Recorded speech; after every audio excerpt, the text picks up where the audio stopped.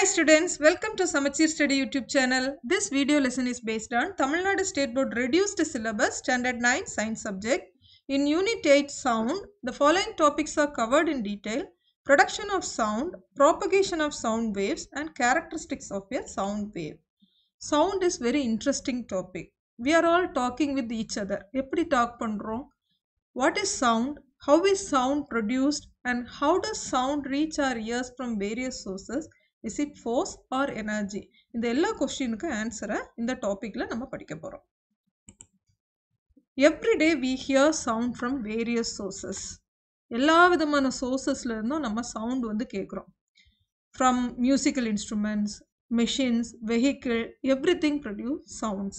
Some sounds are pleasant in nature. கேட்குறதுக்கு இனிமையா இருக்குது மியூசிக் எல்லாம்.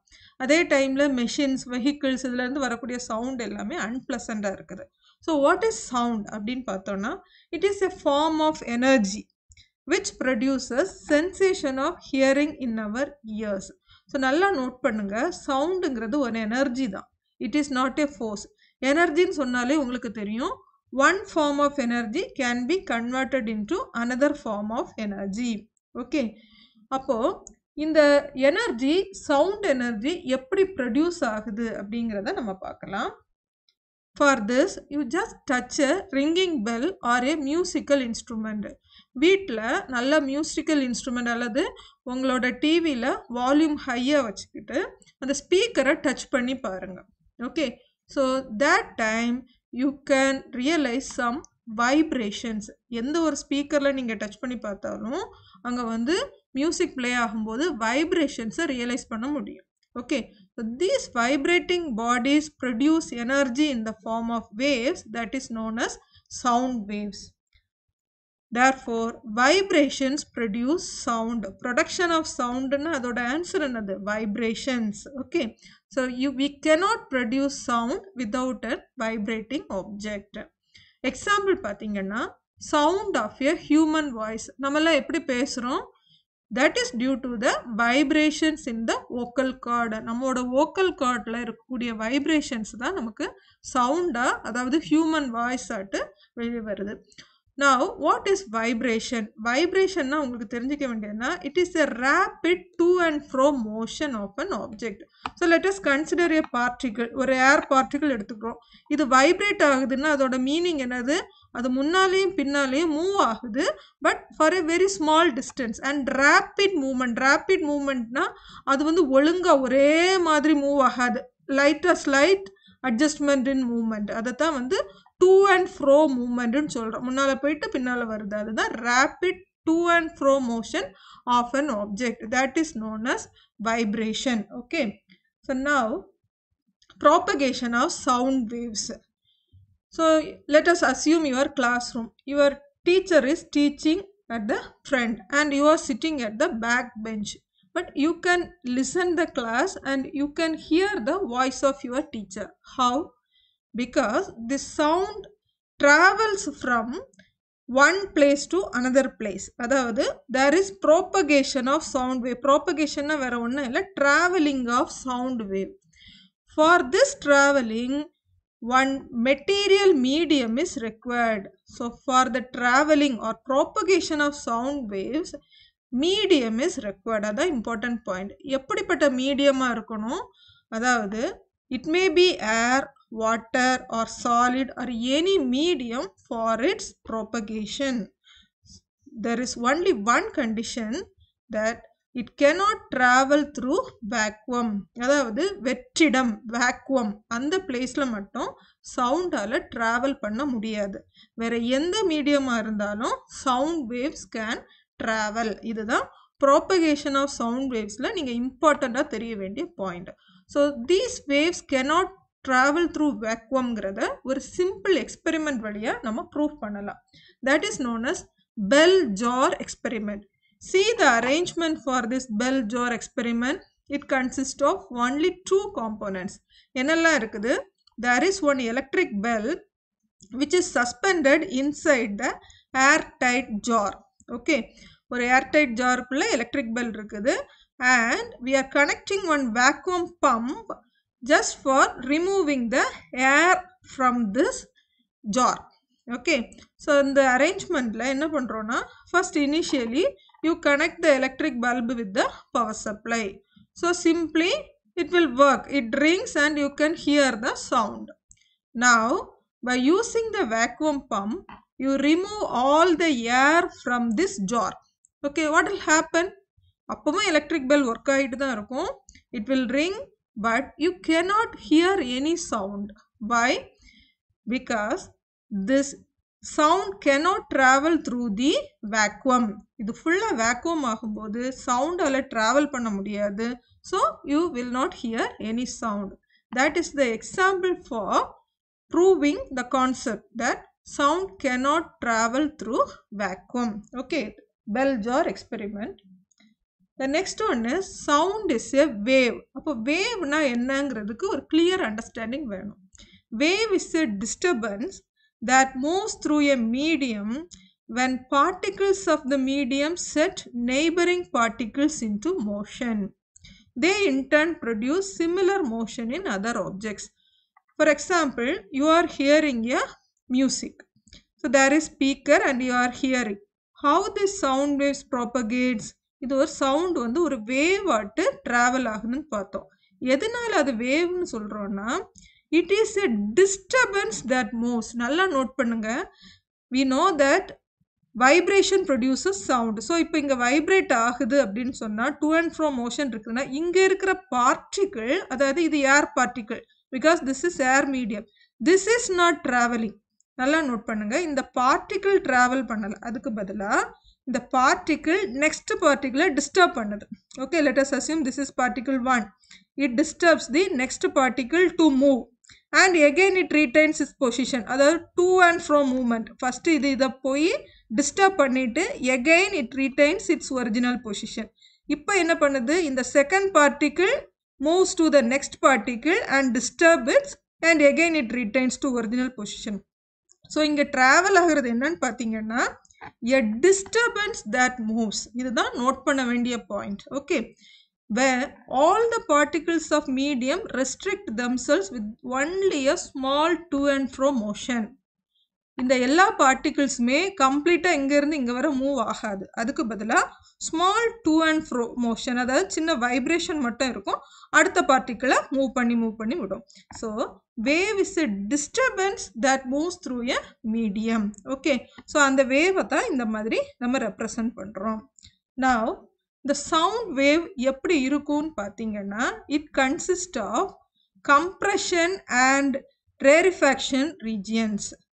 Compression என்னன்னு பார்த்தீங்கன்னா இதுதான், let us consider a tuning fork which vibrates and produces a sound. So அந்த sound wave எப்படி வரும்னு பார்த்தீங்கன்னா, regions where particles are crowded together.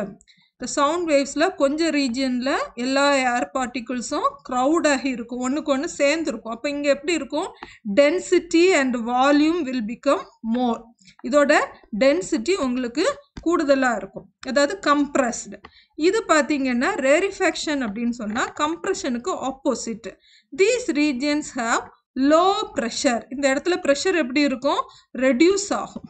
இங்க pressure increase ஆகும், இந்த இடத்துல pressure reduce ஆகும். ஓகே, இதுல வந்து அதே மாதிரி அடுத்தது again compression போது particles crowded, again rarefaction. So compressionும் rarefaction மாறி மாறி வந்துகிட்டே இருக்கிறது தான் sound wave. Okay, then there are different types of wave. Sound வந்து longitudinal wave அப்படிங்கிற நேம்ல சொல்லுவோம். என்னன்னு பார்த்தீங்கன்னா, longitudinal wave is defined as that propagates with compressions and rarefactions are called longitudinal waves. Longitudinal wavesல எப்படி அதோட characteristics இருக்கும்னா, particles of the medium move to and fro along the direction of propagation of the wave. See this, இதுதான் wave வந்து move ஆகுறது, propagation of wave. Wave வந்து இந்த டைரக்ஷன்ல உங்களுக்கு travel ஆகுது அப்படின்னு சொன்னா, இதுல உள்ள particlesம் எப்படி மூவ் ஆகும்? To and fro motion along the propagation of wave. Okay, perpendicular இருக்காது, நோட் பண்ணிக்கிடுங்க. along the, அதாவது parallel to the propagation of wave, அதத்தான் longitudinal waves ன்னு சொல்றோம். Okay, as sound travels through a medium, particles of the medium vibrate along the direction of propagation of the wave. அதைத்தான் longitudinal waves ன்னு சொல்கிறோம். இந்த longitudinal wavesல ரெண்டு important components ஒன்று இருக்கும். ஒன்று வந்து compression, இன்னொன்று rarefaction. compressionங்கிற zoneல particles are crowded and its pressure is more, and rarefaction regionல it has low pressure and particles are spread apart. Now let us study the characteristics of a sound wave. So நம்ம first என்ன concept பார்த்தோம்? Sound is a wave. It is a longitudinal wave and sound is produced by means of vibrations. அடுத்து என்ன பார்த்தோம்? Sound cannot propagate through vacuum. அதுக்கான ஒரு சின்ன experiments பார்த்தோம். Now characteristics of a sound wave.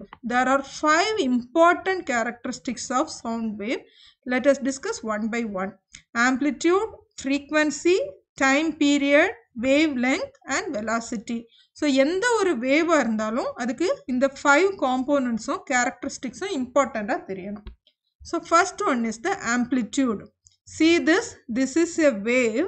In this wave, amplitude is what?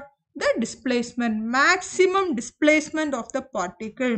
So எப்படி ஒரு waveform கொடுத்தாலும் அதோட amplitude எப்படி இருக்கும்னு சொன்னா maximum displacement, அந்த waveல உள்ள பீக்கை நீங்கள் மெஷர் பண்ணுறது தான் ஆம்ப்ளிடியூட். ஓகே, ஸோ இப்போ இது ஒரு வேவ்னு எடுத்துட்டிங்கன்னா அதோட peak from the reference position, இது ரெஃபரன்ஸ்னிங்கன்னா இந்த ரெஃபரன்ஸ்லேருந்து அது எவ்வளோ தூரம் மேக்ஸிமம் வேல்யூ கிடைக்குதோ அதைத்தான் ஆம்ப்ளிடியூட்னு சொல்கிறோம். Okay, the maximum displacement of particles of medium from their original undisturbed position when a wave passes through a medium is called amplitude. இதுதான் இதோட definition ஆக மொத்தம். maximum displacement தான் amplitude னு சொல்றோம். For example, a wave has large amplitude. இதோட amplitude ரொம்ப large இருக்குன்னு வச்சுக்கோங்க. அப்போ இதுக்கு மீனிங் என்ன? sound is loud, ரொம்ப சத்தமா இருக்குது. அதே டைம்ல ஆம்ப்ளிடியூட் வந்து லெஸ்ஸா இருக்குது, less amplitude. See this is less amplitude, so it means the sound is soft. So depending upon the amplitude of this wave, sound wave, the loudness of sound is varying. Okay, இது important ஆன characteristics. Next பாத்தீங்கன்னா frequency. ஃப்ரீக்வன்சினாலே நீங்கள் சிம்பிளாக ஞாபகம் வச்சுருக்கிறது வேண்டியது என்னென்னா cycles per second. ரொம்ப நீங்கள் டெஃபினிஷன்ஸ் எல்லாம் படிக்க வேண்டாம், இதை ஞாபகம் வச்சா போதும். Number of cycles completed in 1 second. Frequency பாருங்கள், நம்பர் ஆஃப் வைப்ரேஷன்ஸ், வைப்ரேஷன் வேறு ஒன்றும் இல்லை, completed waves are cycle, அதை தான் வைப்ரேஷன் சொல்கிறோம். ஸோ இந்த number of completed waves are cycles produces in 1 second, அதை தான் சொன்னேன், cycles per second is called the frequency of wave. இப்போ ஃபார் இந்த ஃப்ரீக்வன்சியோட யூனிட் ரொம்ப இம்பார்ட்டன்ட். ஃப்ரீக்வன்சியோட யூனிட் என்னென்னா ஹெட்ஸ். ஹெட்ஸ்னா வேற ஒன்றும் இல்லை, செகண்ட் பவர் -1, எஸ் பவர் -1 தான் ஹெர்ட்ஸுங்கிற பேரில் சொல்கிறோம். ஹெர்ட்ஸுங்கிறவர் ஒரு சயின்டிஸ்ட். ஓகே, இதில் இம்பார்ட்டண்ட்டான ஒரு point, sound with frequency less than 20 hertz is known as infrasonic. Sound with frequency greater than 20,000 hertz is ultrasonics. அப்போ human beings ஓட hearing range எவ்வளவு இருக்கும்? 20 to 20,000 hertz.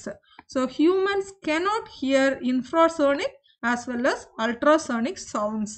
அப்போ 20 hertzனா என்ன மீன் பண்ணுது? 20 complete waves are there in 1 second. அதுதான் 20 hertz.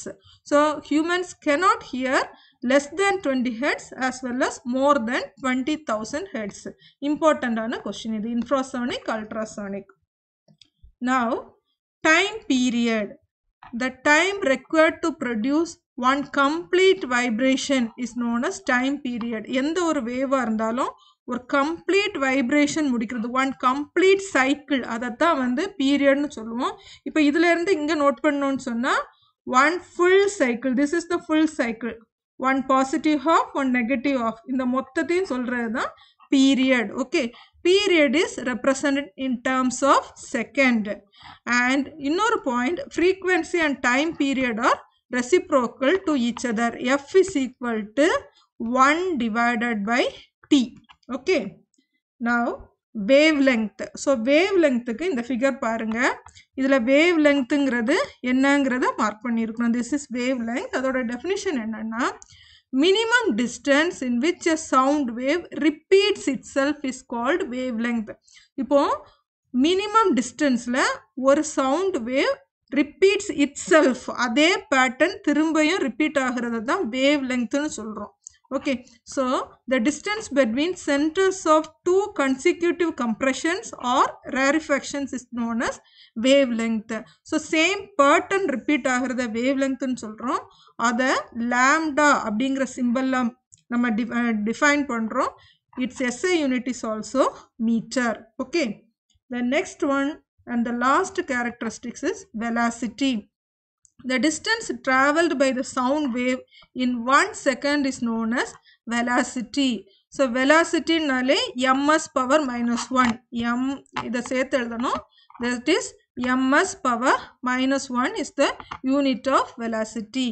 The distance traveled by sound wave in 1 second. Okay, so இப்போ 5 characteristics ரொம்ப சிம்பிளா சொன்னா amplitude is the maximum displacement, frequency is the cycles in 1 second, time period is the time required to produce complete one vibration, and wavelength is the minimum distance in which sound wave repeats itself, and the velocity is the distance traveled by sound wave in 1 second. So இப்படி சிம்பிளா 5 characteristics-யும் நம்ம ஈஸியா படிச்சிடலாம். Based on this we can do the match the following. இவ்வளவு நேரம் படிச்ச concepts apply பண்ணி இந்த match the following ஈஸியா செய்யலாம். First one is tuning fork. Tuning fork is used for production of sound. ஏன்னா tuning forkங்கிறது எதை create பண்ணும்? Vibrations. So vibrations produces sound. So for the first tuning fork, the last one is the option, production of sound. Then second one, sound. Soundக்கு இதுல என்ன options பெஸ்டா இருக்கும்னு பாருங்க. Sound is a wave. என்ன wave? Longitudinal wave. Okay. Now compressions. Soundல ரெண்டு different types of characteristics இருக்குது. Compression and rarefaction. Compression எப்படி இருக்கும்? Density of air is maximum. அதாவது where in compression pressure is more. Pressure கூடுதலா இருக்கும்போது அங்க densityயும் maximum இருக்கும். Next one is amplitude. Amplitude na என்னது? இப்போதான் படிச்சோம் characteristicsல. Maximum displacement from the equilibrium position. Then finally ultrasonics. The sound whose frequency is greater than 20,000 Hz. So இதுதான் match the following soda right answer. Okay students, hope you understand the concept of sound and its propagation, production and characteristics. If you like this video, please subscribe and share it to your friends. Thank you so much for watching.